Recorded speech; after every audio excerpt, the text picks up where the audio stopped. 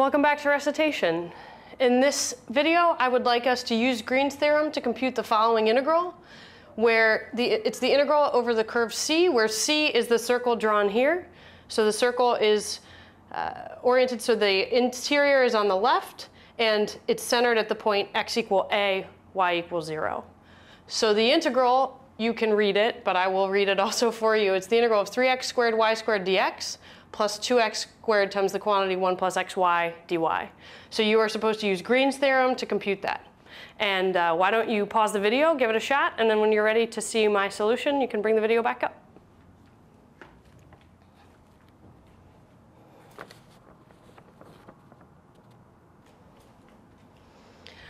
OK, welcome back. Well, what we're going to do, obviously, to use Green's theorem to compute this, because I gave you a big hint that you're supposed to use Green's theorem, is we have an integral over a closed curve. And what we're going to do is now take the integral of another certain integrand, obviously related in some way to this, over the region that I will shade here. So we're interested in this shaded region now. So let me write down what Green's theorem is, and then we'll put in the important parts. OK, so just to remind you, I'm not going to write down all the hypotheses of Green's theorem that we need. But the point that I want to make is that if we start the integral over this closed curve C of m dx plus n dy, we can also integrate over the region that C encloses of n sub x minus m sub y dy dx. OK? So that is ultimately what we're going to do. And so in this case, again, as always, m is going to be the function associated with the dx portion. It's the ith component of the vector field. And n is going to be the function associated here with the dy. OK? That's standard, obviously. So now what we want to do is transform what we have there into something that looks like this. So the region, I'm just going to keep calling it R for the moment. But the region R, you'll notice, is the thing that I shaded in the drawing. And so now let's compute what this is. Well, you have the capacity to do that. That's just some straight taking derivatives. So I'm just going to write down what it is and not write down show you all the individual pieces. So I'll just write down what you get, and then the simplified version. So you get 6x squared y plus 4x is n sub x.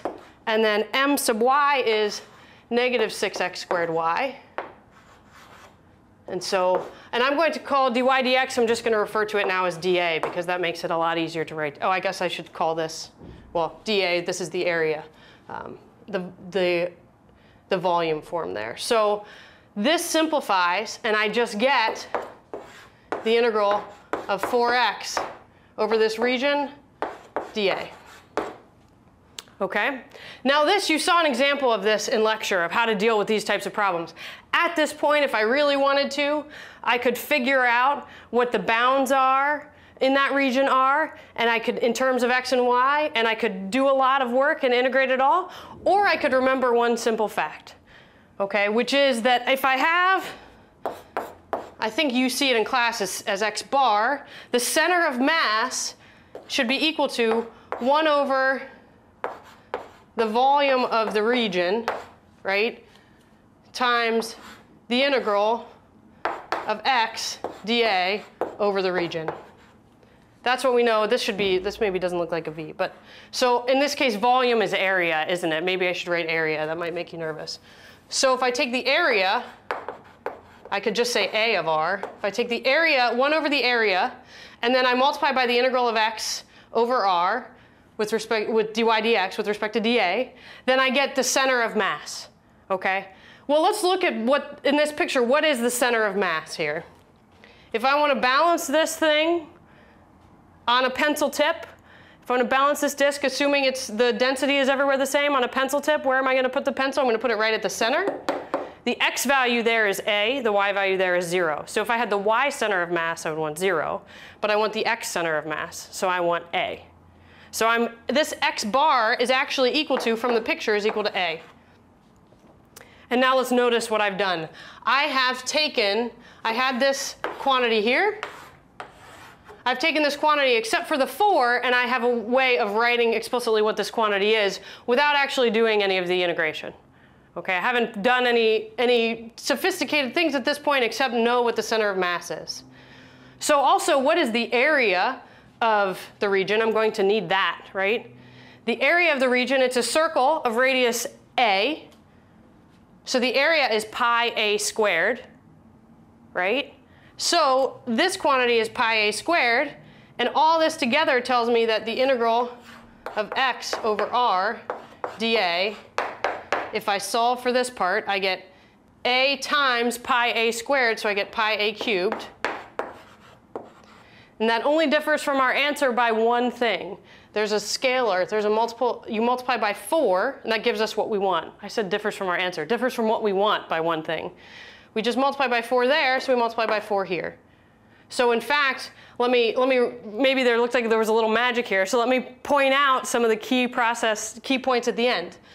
I started off knowing I was trying to integrate 4x over the region R. And R in this case was a circle centered at A0 and of radius A. And then I said, well, I don't want to do a lot of work for this, so I'm going to not cheat, but I'm going to use my knowledge of the center of mass to make this easier. So the center of mass is equal to 1 divided by the area of the region times the integral of x over the region. Right? And so I want to find the integral of x over the region. I just solve for the integral of x over the region. Right? I just solve for that part. The center of mass, from just looking at the picture and understanding what the center of mass means, the center of mass in the x component is a. The area is pi a squared. So I end up with a pi a cubed when I solve for the integral of x. And then because I wanted the integral of 4x, I just multiply by 4. And so the final answer is actually 4 pi a cubed. So what I was trying to find, if you remember, was I was trying to find the value when I integrated over this curve of a certain vector field, right? And that one was going to be a little messy to do it that way. But Green's theorem, actually, there's a lot of cancellation. It makes it much easier. And then the center of mass is a nice little trick to use at the end. And then the calculation is quite simple. So I think that's where I'll stop.